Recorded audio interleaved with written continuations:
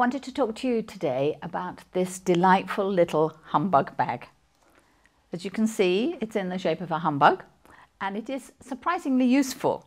I've had this some time now, and it was made in some oak shot fabrics, and I bought it at their shop, and I use it every day to house my little camera. Now, I know a lot of you got mobiles and things, but you could still use the same little bag. This is a bit of just embellishment, cord that I thought colour coordinated. So as I say, I think you'll find these really addictive. They are great for the children to do, and I know from having run the workshops myself, the children are very adept at making them all as gifts for their friends.